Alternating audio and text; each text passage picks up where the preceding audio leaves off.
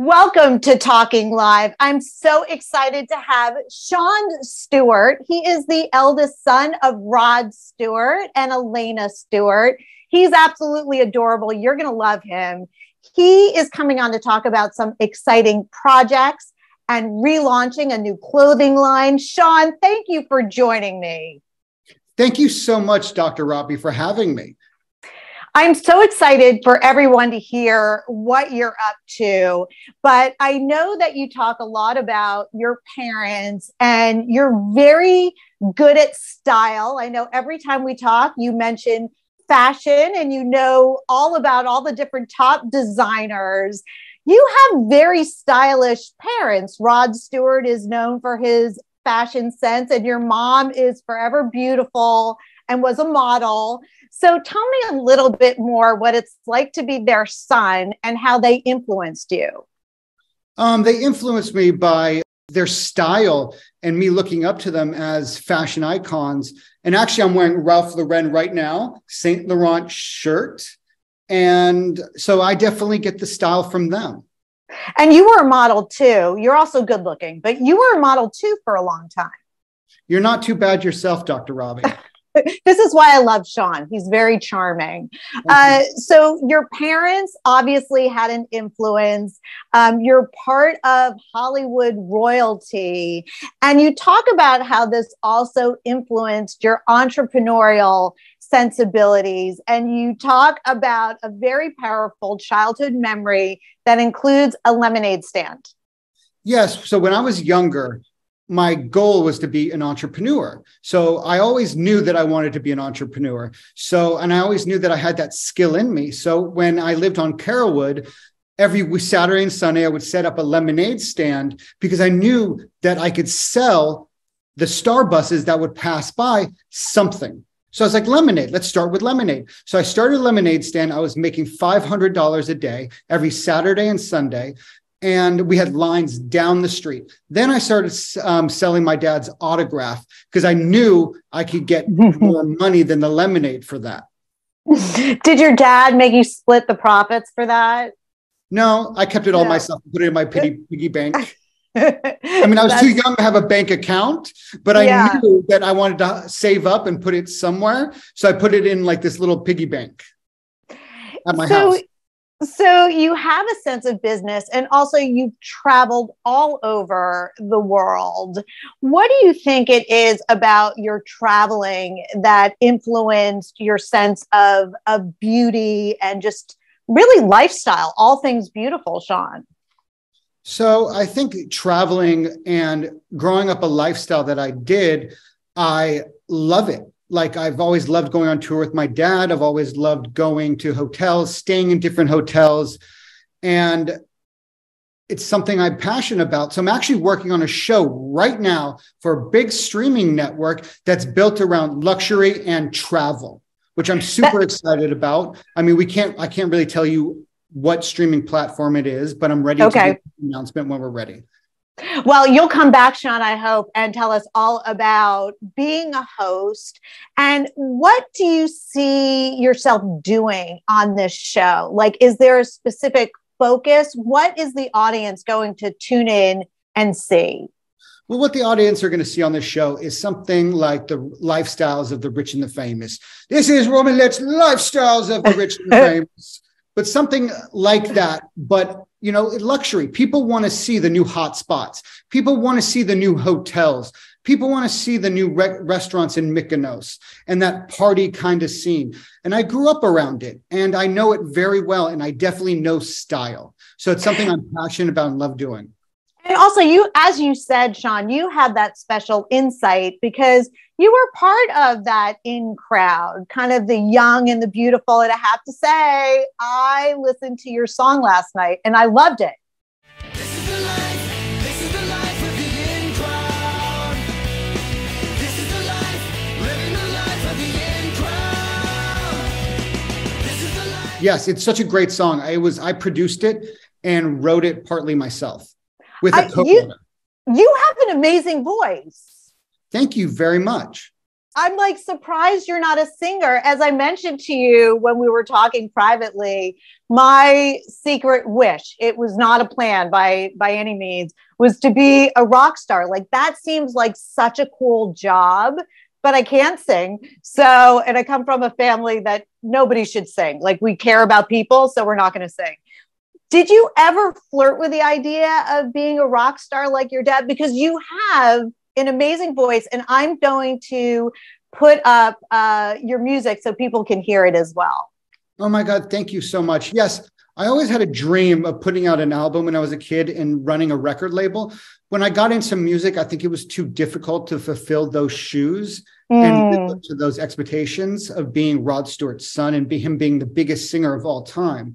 But I always loved music. So I think I kind of put out one song. It was on a huge soundtrack, the Brat soundtrack. So I think, trying to figure out my place in life, which has been difficult, but I think I really now figured out what I want to do and I'm ready to go. I'm so glad that you said that, because there's been a lot in the news about Nepo children. And the Nepo child is somebody who's lucky enough to be born into a high profile family like you, Sean, and it gives them access to certain things. But there's also a dark side too of being a Nepo child. And you've experienced both. Like when you talk about, you're a great singer. I'm downloading your song to my playlist, just FYI. But how hard it is sometimes when you feel you have two parents or a parent that's a huge star. Like, where do you fit? Do you want to follow in those footsteps, or do you want to create your own trajectory?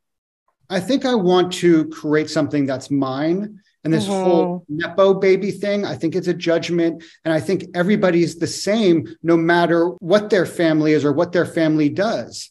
We all, we all have feelings and we all are people, but there's like this judgment on kids with famous parents or wealthy parents.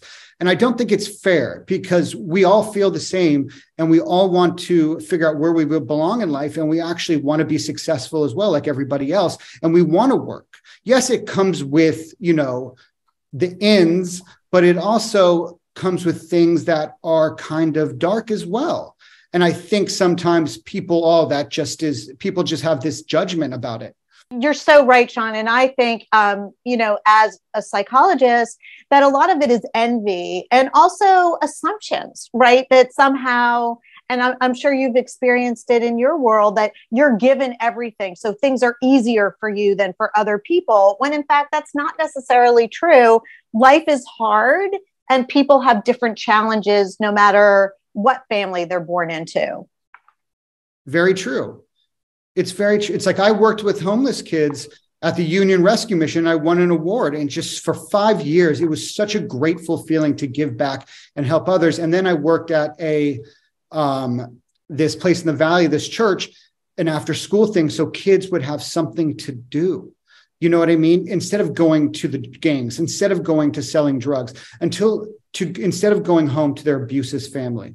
And it gave them something to be happy about and look forward to each week. And I would bring gifts every single week for the best player award. And the faces on those kids were just incredible. Oh, I'm sure they were so thrilled to have you, Sean. And you were a role model for many. And the fact that you used who you are and what you have to give back to kids who really need that. And you won an award for this also from the Union Rescue Mission, which is near and dear to your heart. Yes, thank you very much. I did win an award, and it was an amazing feeling and so grateful. And now you want to give back in terms of your talent. And you have a new clothing line, which I'm really excited about, called Yes, I do. Dirty Weekend. Yes, so I have this clothing line called Dirty Weekend. We're a lifestyle brand that's built around the weekend. Whatever your weekend is, get dirty, have fun. Who doesn't look forward to the weekend? As an entrepreneur, you got to learn how to sell. If you can't sell your brand or sell yourself, then you shouldn't be in business. You're so right. And it's also having a sense of, what people want to buy. And part of what they want to buy, Sean, is kind of your sophistication and your coolness. And if anyone looks on your Instagram, people want to, or at least I want to dive into it because it looks so pretty and picturesque and glamorous. Yeah, we're working on some new content right now for a photo shoot. So go to dirtyweekend.com right now, place an order, go order our Dirty Weekend LA Royalty hoodie that is 80% cotton and 20% polyester. The fabric is so soft with a guarantee. Once you put it on, I promise you will not want to take it off. Well, should I get one too? Is it for people my age? Is it any age, Sean, or have I aged out of it? Well, let me ask you a question. Do you not look forward to the weekend? I so look forward to the weekend, but I have to tell you, I also look forward to the week because I love what I do. Exactly. But a lot of people, no matter what they love to do, still look forward to the weekend to go out and have some fun, either relaxing by the house, relaxing at the beach, going out at night. Dirty Weekend is a brand for everybody. I love that. And it really does speak to everybody because you're right.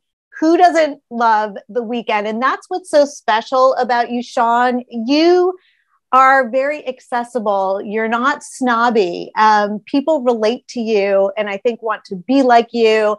And that's why I am so glad that we're going to look forward to seeing shows that you're in. We can all experience you through your new clothing brand. And I'm going to listen to your music, the one record that I like. I really like it. What we do here is we do a quick 5 where people want to know a little bit more about you. Can you answer some of these questions for me? Yes, I can. Okay, Sean, here we go. Best childhood memory.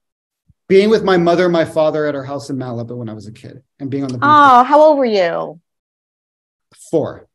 4. And you remember that far back. Good for you. Yes. Favorite song of your dad's? If You Want My Body and You Think I'm Sexy. That's my favorite too. Me That's too. A great one. Really is a really good song.